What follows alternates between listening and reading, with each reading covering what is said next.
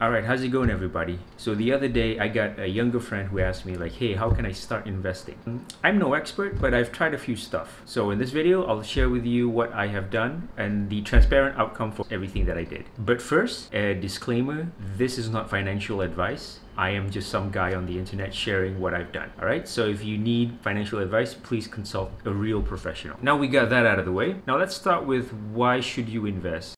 And for me, I got 3 reasons. The first one is having money equals freedom. I know it sounds kind of materialistic, but if you really think about it, if you have money, you have more freedom. You can do whatever you want. If anything happens to you, most problems can be solved with money. Most of them. Not everything, but most. And to me, that is freedom. Reason number 2, the end goal for a lot of people, they don't want to work until they die. I don't think our retirement pension will be sufficient for our retirement. And the last reason, reason number 3, I can't rely solely on my salary because I don't think it's enough. These 3 reasons are the reasons that I want to invest. The first one, is it risky? And the second one is liquidity. And the third one is, what's the strategy? Capital appreciation or dividend? Alright, so those are the jargons. So now I'm going to explain it to you in plain English. Alright, so the first one is it risky? Something that is risky is, for example, stocks. And something that is not so risky, like fixed deposit or ASNB. So far, nobody has ever really lost money in ASNB or fixed deposit. So that's why it's low risk. But the potential for you to make a lot of money is also not that high. However, for stocks, I think one of the reasons a lot of people like it so much is because it might increase in a lot of value in the future. So that's an example of something risky and not risky. The second thing that I look for is liquidity. What that means is, if I invest my money into something,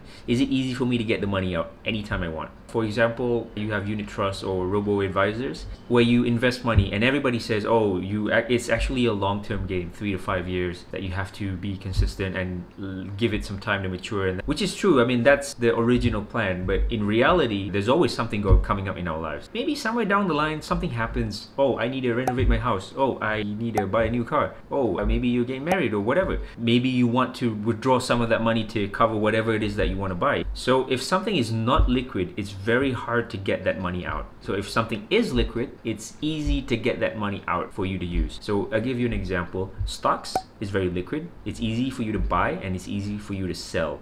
Something that is not liquid at all, in my opinion, is like property. Let's say I have a property right now and I'm like, I need a lot of money, like right now. Then I gotta go find an agent. I gotta assign him to go find somebody, viewing and all that kind of stuff. It maybe will take maybe 6 months or maybe up to a year for me to get that money. Totally not recommended. Okay, so the last one is the strategy, capital appreciation or dividend. So capital appreciation is the classic buy and sell, meaning you buy something at this price and then just hope that in the future the value goes up and you sell it up here, so that difference is your profit. So that's the classic capital appreciation. And then the second strategy is dividend. So dividend strategy to me is, if you own something and then throughout your ownership, that thing will pay you some sort of money throughout your ownership. So a good example is a successful business. So if you have a nice cafe or something like that, so every month the cafe is making money for you if you run it right. And another example for dividend investing is dividend stocks. Every quarter of the year, the company would announce, oh, we're paying out this much dividend bonus to our investors. I'm a huge fan of dividend stocks, which we will cover in the next section. All right, so let's start with the first thing that I've tried. ASNB, Amanah Saham Nasional Berhad. So what is it actually? It's basically a unit trust. So how it works is they pool money from all the investors and then there will be fund managers to figure out what to do with all this money. And at the end of the year, they would redistribute some of that profit back to their shareholders. And that's how it works. The pros to ASNB is that you can invest online and through their app. However, to withdraw your money, you still need to go to the bank physically and fill out a form during office hour. It's like 2021 and we still have to do this. It's just terrible. Okay, so the ASNB pros, is it transparent? They gave out an annual booklet report of their performance. If I read this book, I just fall asleep. It's just, this is our report. Read our really thick report thingy here. And what am I going to get out of this? So usually when I get the report, I just toss it away. It means nothing to me. So the ASNB cons for this is that you actually have to wait a year for them to mail you this report. So in between that 1 year, you don't know what's happening with your money. The last point The ASNB pros, for accessibility, the original intent is to help out the Bumiputras in Malaysia. So that is a pros to the Bumiputra, but the cons is it's segregating Malaysia by race. So that is the cons in my opinion. So the next investment that I tried is a Maybank Gold investment account. The logic behind gold as an investment is, number one, there's a limited amount of gold that exists in the world. The demand for gold theoretically will go up as the population also goes up. When there's a limited supply, the demand goes up. By that logic, if you own some gold, the price should go up and therefore you should make a profit. I don't want to deal with the physical storage of gold. So an alternative to this is a gold investment account where you buy and sell gold theoretically. Maybank has a gold investment account, so I opened an account with them. So they gave you this book, like a very old school, before internet banking exists.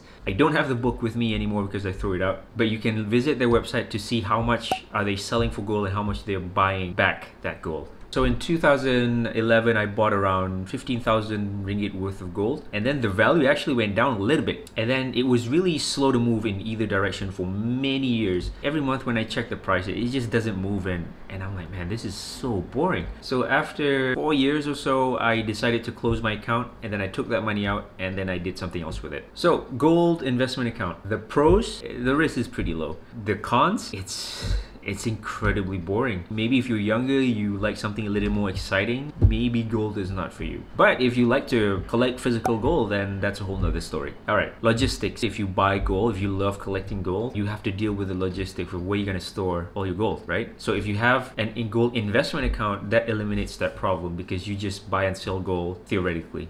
All right, next, stock investing. I'm not an expert in this. Unpopular opinion, I don't think anybody really knows if any stock goes up or down. I mean, they can predict, and some people might claim that they know, in which case I think they're either trying to sell you some sort of course, or they're trying to get some sort of followers online, or they're just full of, yeah.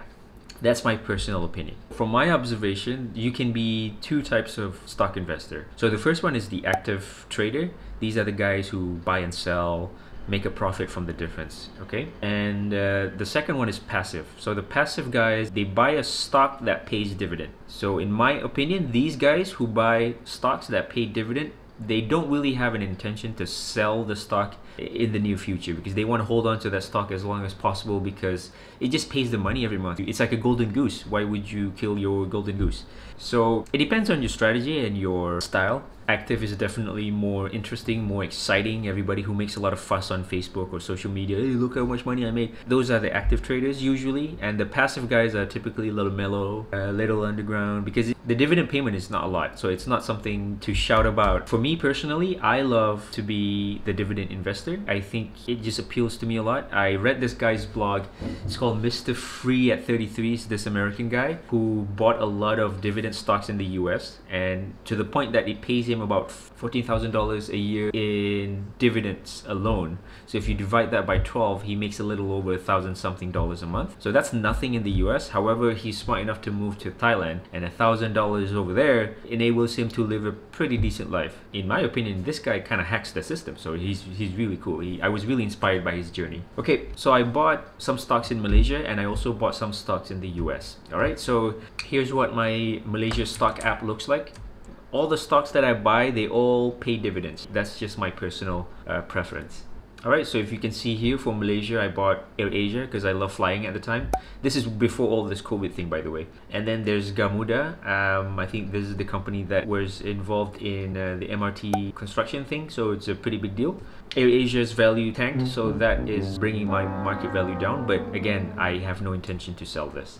So the Malaysia Maybank trading app, it looks good, it makes it easy to trade. So if you want to buy a foreign stocks, so in my case US, it's actually another platform altogether. It's not using this app. Here's what the web application looks like. It's very old school, it's very complicated. I bought a few companies that I know. AT&T is kind of like Maxis over there. I used to use their service when I studied in the US, and then Coca-Cola. Who doesn't know Coca-Cola? And there's another small company, Brookfield Property. I think this was a tip that I read online, and then I did some research, and then oh, it kind of makes sense.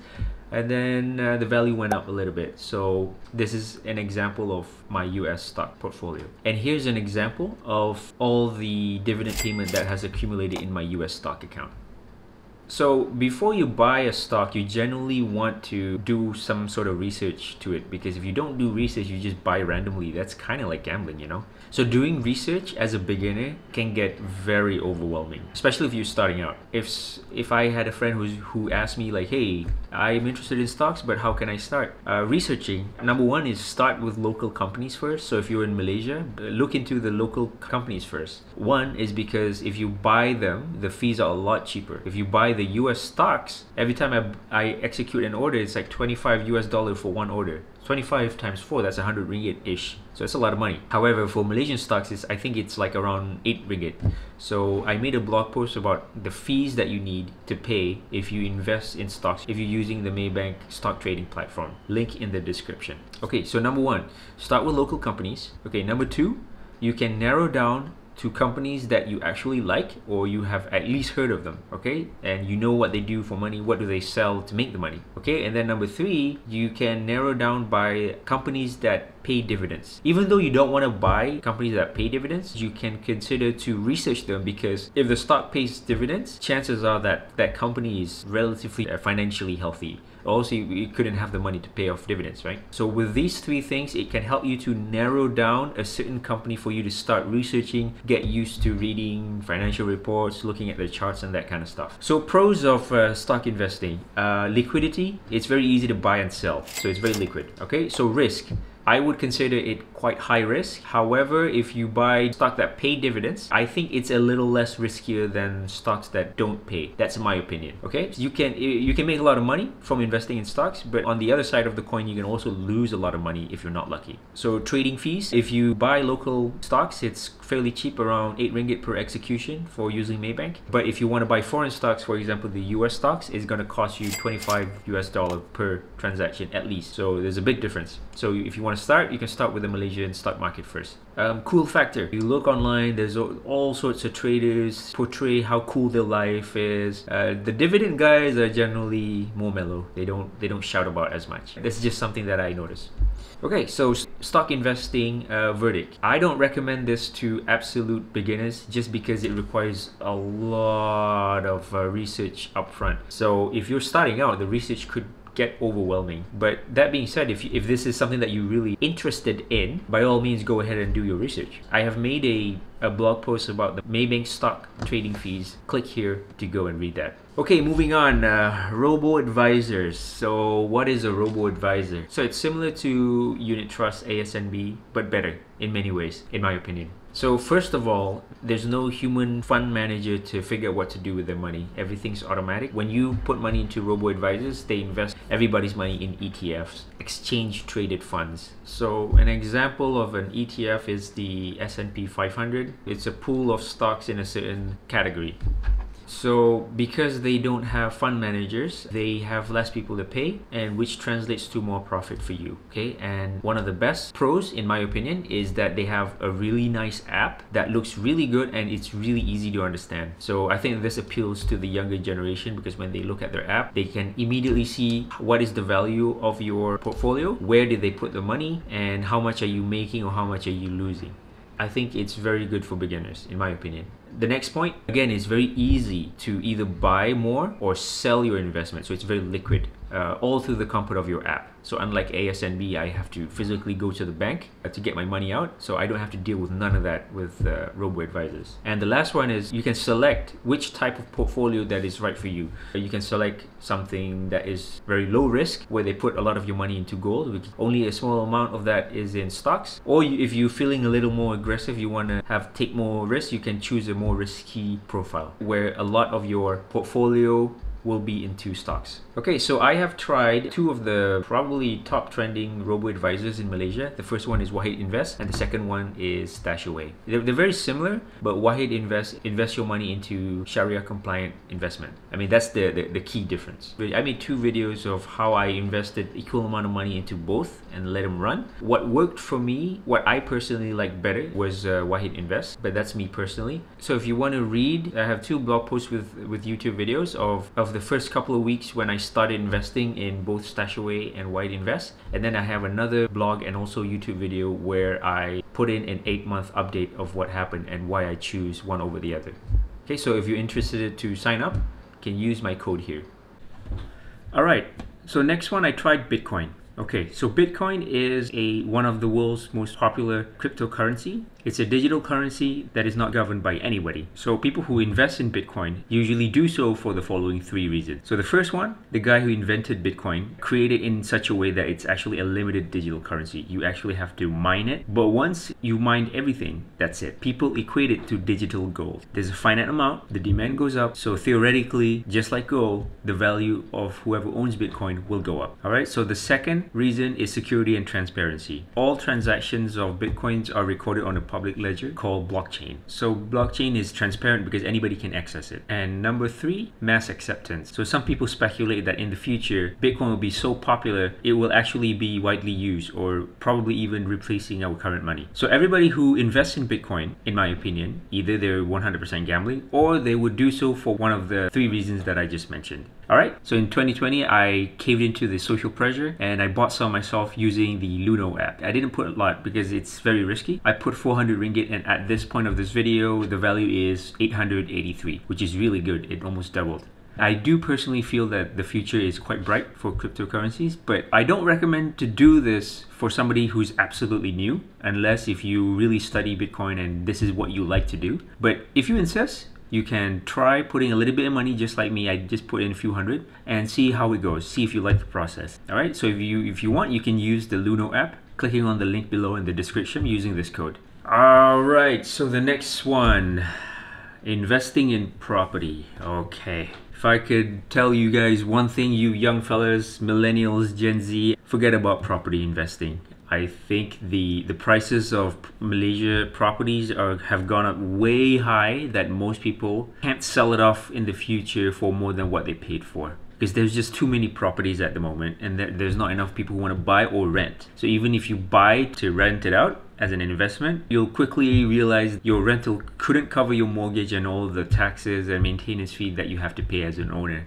Okay, so here's the key takeaway. Forget about property investing. If you ask like older generation, like our parents, maybe they would say, yeah, invest in property, it's really good, I made a lot of money. Yeah, because that worked in their days. You know, back in their days, properties are so cheap. Maybe it's 100,000 ringgit, it's no big deal. And then now it's like 1 million, for example. So of course they made a lot of money, but if you want to buy a property now, it's going to be like 800,000, close to 1 million. And I don't think it can go any higher than that because the average wage in Malaysia is quite stagnant. It doesn't go up with the inflation. So not a lot of people can afford that 1 million ringgit house, for example. All right, so I personally think, my opinion, don't buy a property to invest. Buy a property that you actually want to stay in, live in, build a family in.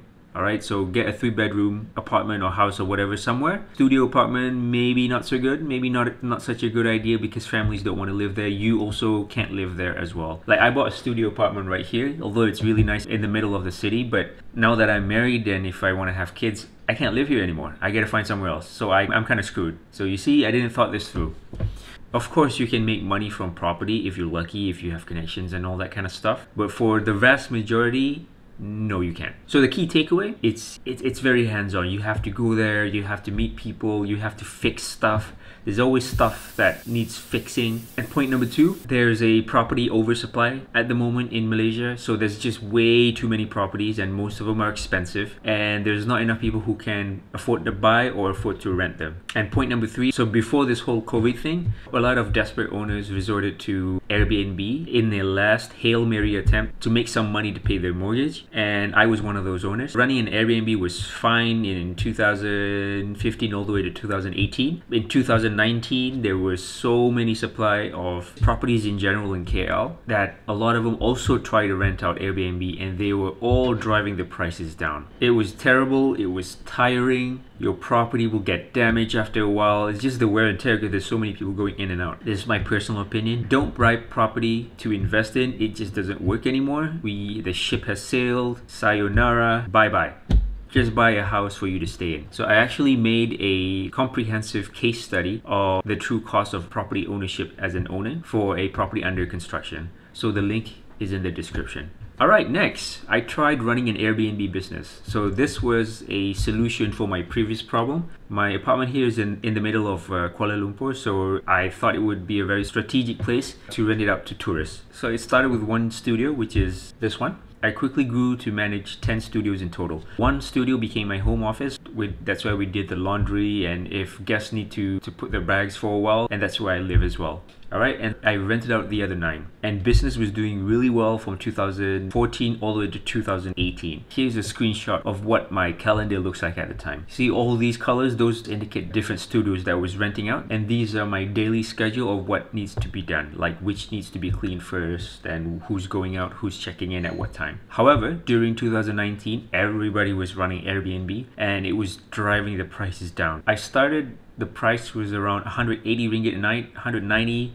Sometimes during holiday season, I can bump it up to 250. But because there's just too many people doing it, and they were driving the prices down. So what happens is new people, how they want to attract customers is that they look at the market price. So for example, the market price is 180, they sell it for 170. So what I would do, I rent it out for 160. Oh, it's a vicious cycle of everybody just slashing their prices until there's nothing left. At some point, I remembered even a luxury apartment right next to me, which is really expensive. They were selling their Airbnb for like 80 ringgit a night, which is ridiculous. And at that point, I'm like, okay, there's no way I can compete with this. This is just terrible. And I decided that I need to close down this business and do something else. So I got the security deposit for my last unit in February 2020, which was just right before the first COVID lockdown in March. So talk about being lucky. So if you want to see a comprehensive guide on how I set up my Airbnb, you can click on the link below. Okay, last. So the reason why I started this website is because if I start a new business, whatever it is, I think I'll have the same problem where I don't know how to market that business. And when I don't know how to market that business and there's too many competition, all we have to do is keep on slashing our prices, which I don't want to do. So I'll end up exactly what happened to me during the Airbnb business. So I figured rather than having a product or service first and then figuring out how to sell it, I think it would be better if I did it the other way around, which is build an audience first. Once you have an audience that listens to you, that pays attention to you on a specific topic, it's much easier to promote a certain product on that topic because they're already listening to you. But before that, if I didn't have the attention, didn't have the audience, it's almost like I'm talking to nobody, to an empty field. So it's very hard to be heard. So the name of the game is attention. Alright, at this point, my website and YouTube channels started to make money. It doesn't make enough money to replace my full-time income yet. So how you can make money from your website blog is you can place ads. So every time people see it, click on it, you'll make a small cut of that ad revenue. You can do sponsored content. So some people who like my blog or my writing or my style can say, hey, I'll give you one of this, and in exchange, can you make a review about it? So that's a sponsored content. Affiliate marketing means that you sell other people's products online. So an example of affiliate marketing is when there's another blogger that wants to sell their book, I do a review about their book and recommend people to buy it. If somebody clicks on my link and go buy that, they can tell that, oh, this customer came from me and therefore I get a little bit of that commission. And this whole process is called affiliate marketing. And at the end, the best way to make money is to sell your own products. Whatever it is, selling your own ebook, book, whatever product that you're trying to sell, ultimately that's the best way for you to make money. But you can't do that until you have like a large enough audience. So I highly recommend this if you are the creative type, running your own website or social media platform, because it is the future and it's just personal branding. People love to buy from other people. Okay, there you go. Those are all the stuff that I've tried. And if you're starting out, I hope this video has been helpful to give you a real world view of how it is actually to do all this stuff. Please share what you think in the comment section below. All right, bye.